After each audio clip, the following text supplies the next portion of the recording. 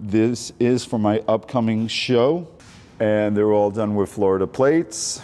On any given day, you can find Rolando Chang Barrero here. These works are all of people in recovery. At his art gallery in West Palm Beach.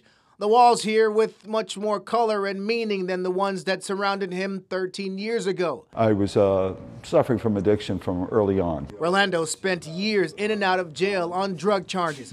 He's now clean and owns the Box Gallery.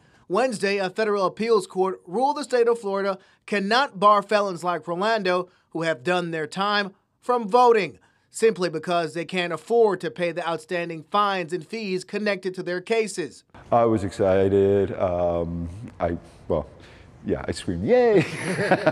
It's a win. The ruling coming after Amendment 4 was passed by Florida voters in 2018, allowing ex-felons to vote after completing all the terms of their sentence.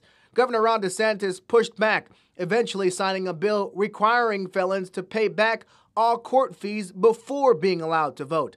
Some felons call that essentially a poll tax. And that was based more on voter suppression than anything else, because the state of Florida voted unanimously through the amendment to give us our rights back. Wednesday, the judges called the bill unconstitutional because it, quote, punishes those who cannot pay more harshly than those who can, which Rolando believes is mostly people of color.